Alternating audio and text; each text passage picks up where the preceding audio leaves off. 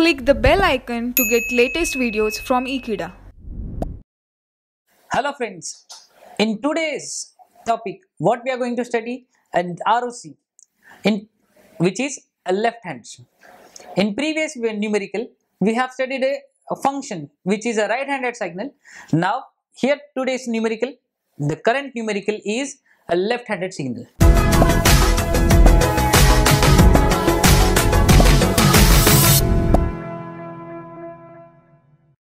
Now look at the question. First of all, the question is determine the Laplace transform of given signal and find their ROCs, where the x of t is e to the power plus 3t u of minus t. Now u of minus t is mentioned, means what? The mirror image of u of t is taken. Now listen, whenever u of t is there, which means the function is a right handed signal, but whenever u of minus t is there, which means the function is a left handed signal. Now let's see the location of ROC and the pole value of this function. Now solution, the x of t is e to the power plus 3t u of minus t. So this is my function according to definition of Laplace transform.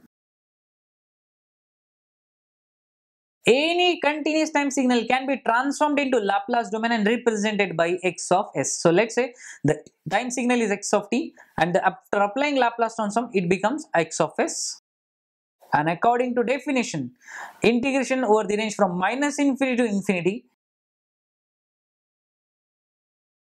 x of t multiplied by e to the power minus st, and this whole product is integrated over the range from minus infinity to infinity with respect to time t. Now my x of t is e to the power minus 3t u of minus t. I'll substitute this value over here.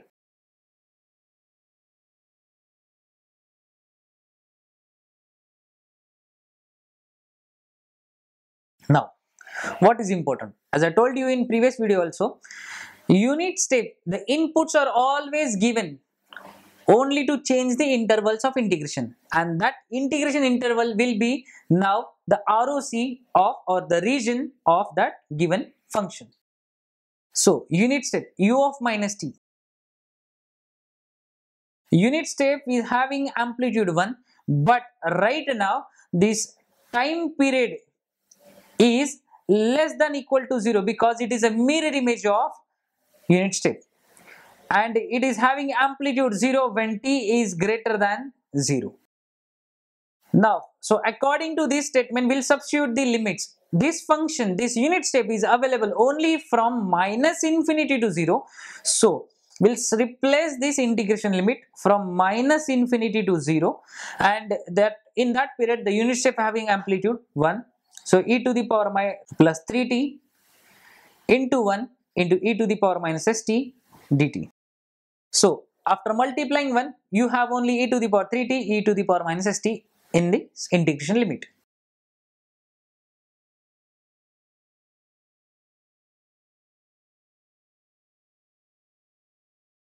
Now look at here.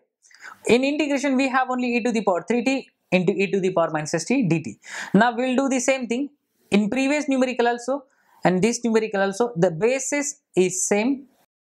If the base is same, which means you can add the powers, but here also I am going to take minus t common, or you can take a plus t also. So just I'll take plus t common. So what you will get, e to the power t into bracket, we have minus s plus 3. If I take t common, then we have minus s plus 3 inside this bracket, and with respect to dt I am going to integrate. Now apply the integration, then what you will get? Now we know that if after taking integration, the constant part which is present in the power will be now in a division or will be present in a denominator. So e to the power t minus s plus 3 will be present in now denominator, and the limit is from minus infinity to 0. We'll substitute limit inside this bracket. So t is replaced by 0 first because 0 is the upper limit, whereas lower limit is minus infinity. So e to the power 0 will comes first minus e to the power. If I replace this t by minus infinity, then this whole term t is replaced by minus infinity. The product is also now minus infinity, and we have minus of s plus 3. Now we know that e to the power 0 is always 1. whereas e to the power minus infinity is always 0, and we have minus s plus 3 in the denominator. Now what I will do, I'll take minus sign common from denominator. So we have minus 1 upon, so what I will get, minus of 1 upon s minus 3 in the denominator. Now we will find out the ROC of this given function x of s.